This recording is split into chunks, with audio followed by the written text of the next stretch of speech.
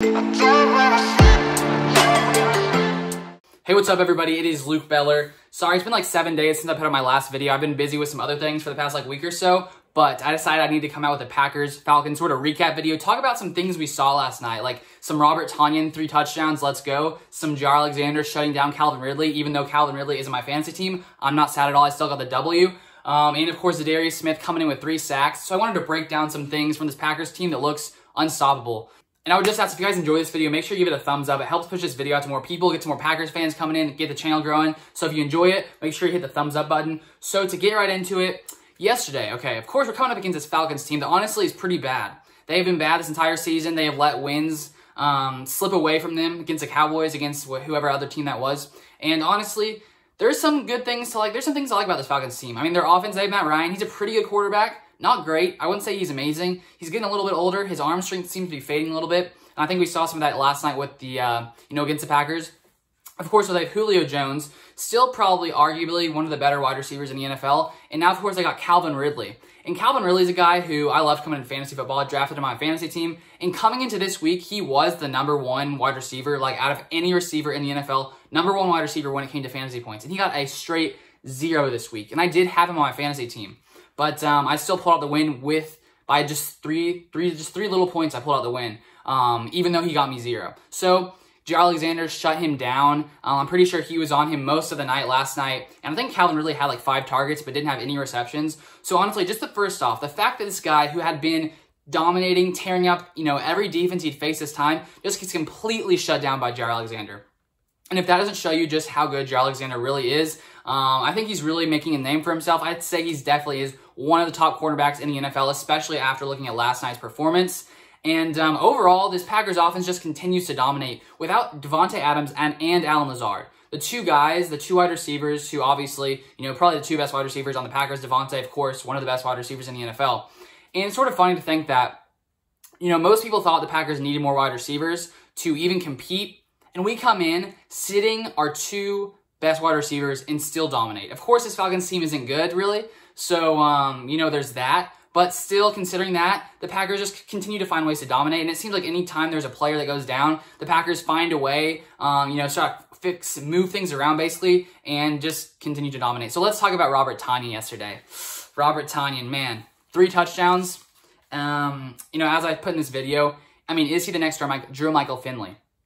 Because, honestly, the Packers haven't really had a insanely good tight end since, I think, Jermichael Finley, and that was a while ago. That was like, that seems like forever ago. Seems like 10 years ago, 5 years ago. I don't know. It seemed like a long time ago. But a tight end having a 3-touchdown game against this Falcons team, it begs the question. We could have a good tight end finally. And I did talk about Robert Tonyan in the video I put out, sort of talking about players I thought could break out this year. Because there were some people saying they thought Tonyan couldn't push his way past Sternberger, because lots of people thought Sternberger was the guy. But through training camp, Tonyan sort of, showed himself. And now it seems that Tonyan is probably the best tight end on this Packers team, especially after last night's performance. And so now Tonyan, if we take a look at his stats last night, 6 receptions, 98 yards, and 3 touchdowns. And so that will make 5 touchdowns from this entire season. And he's caught 13 of 14 targets from Aaron Rodgers this season. So obviously this is a guy that Aaron Rodgers can trust. He knows he can trust him. He's thrown the ball to him 14 times. He's caught 13 of those. So obviously, as you can see, the chemistry is building between these 2 guys. And it makes sense that, with Davante Adams out, with Lazard out, there were going to be other guys who sort of stepped up. And this guy especially was Tonyan last night. So I'm excited to see, if he can continue to bring it for the rest of the season. Hopefully we get Davante back after the next bye. Hopefully Lazard will come up to IR in the next few weeks. And, honestly, this team is just so stacked. Imagine having Davante back, Allen Lazard back, and then we got Tonyan now who can really pick apart defenses. So this Packers offense just seems to get harder and harder to stop for any opposing defense. So honestly, this Packers offense is just hard to stop. So now let's take a look. Also, interestingly, last night, it seemed the Packers were playing Jamal Williams a lot more than usual, because I have Aaron Jones on my fantasy team. I made a trade for him recently, because we gotta give support for our guy Aaron Jones. But it seemed that Jamal Williams played a lot more than he usually does. And I know Matt LaFleur was talking about how he wants to utilize Jamal Williams, and he's really just a great back. And so last night, Jamal Williams actually had the most receptions on this Packers team. He had 8 receptions for 95 yards. So obviously the Packers, really utilized passing to the tight ends and the running backs last night. They didn't run the ball, I think they had like 25 carries total, but it was mainly the passing game. Aaron Rodgers, 27 for 33, 327 yards, 4 touchdowns, 0 interceptions. And I think I saw something on Twitter that it looks like Aaron Rodgers right now is on pace for 55 touchdowns and 0 interceptions, which is, I'm pretty sure that's right, but I mean, that would be a crazy season. I mean, I don't know if he can make it through the whole season without throwing an interception. It's possible, but anyways, Packers offense dominated. So now let's shift to the other side of the ball. So we're taking a look at this Packers defense against Matt Ryan. So Matt Ryan finished with 28 for 39, 285 yards. He threw 0 touchdown passes and 0 interceptions. And sort of the guy who got the 2 touchdowns for him was Todd Gurley, or for the Falcons was Todd Gurley. He had 2 rushing touchdowns. But we held the Falcons overall to only 78 rushing yards.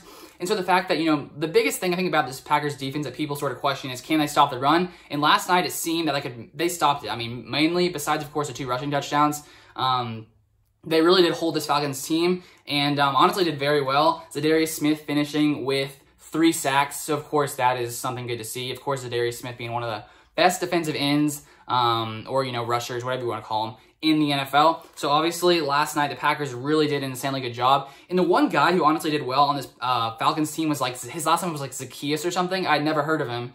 And every single time they threw the ball, I was like, who is it? Is it Julio? Is it Ridley? It's like, no, it's Zacchaeus. Who is Zacchaeus? Do you guys know who Zacchaeus is? I honestly have no clue, but he had 8 receptions. But honestly, we were able to hold Julio Jones to 32 receiving yards, and Calvin Ridley to a straight 0. So this Packers team, these corners shut down corners. Jaire Alexander shut down corner. Honestly, this Packers offense matched with this Packers defense. Even though this Packers defense isn't probably, top 5, maybe we're top 10 defense. There are still some issues that the Packers need to work on. Sometimes this happens to be tackling like against Kamara last week. But overall, this Packers defense, I think, does enough and does very well. Getting sacks, getting turnovers occasionally, sort of holding teams when the Packers really do need to hold them. Because I don't know if you guys remember last night, the Falcons started on their 1-yard line. They pushed the ball all the way. We're about to score, and the Packers held them in the red zone on that drive, and that really set up the Packers coming off and pulling ahead with the lead because it was 7-0. And then I think they came in when they got stopped. They kicked a field goal. It was 7-3. So that really helped the Packers, keep up with that lead, be able to control momentum, control the ball. And so this Packers defense does come in and make stops when it is important, when it is necessary. So that's basically what I wanted to break down. Overall, this Packers team, we're stacked. We're stacked beyond imagination. We got Devonta Adams down, Allen Lazard down. We still come out and dominate. So honestly, Packers 16-0. I think it's possible. Let me know down below if you guys think it's possible. I think it's possible. Honestly, looking at the schedule before the season, looking at the first 4 games, honestly, it sort of looks like people were like, well, if we could finish 2-2, looks like that would be a solid start because the beginning of the season looks tough. But as we can see, it was not tough for the Green Bay Packers team. So it's exciting to watch. We got a bye week next week, but then we come back after that week. We're going to continue to dominate. 5-0 is coming next. And I don't know. I feel like we could go 16-0. What do you guys think? I think it's very possible. Super Bowl, here we come. But that's basically what I wanted to break down in today's video. Thank you guys so much for watching, and if you want to see some more Packers content, make sure you subscribe to the channel down below. Thank you guys so much for watching. Go Pack Go. See you guys on the next one.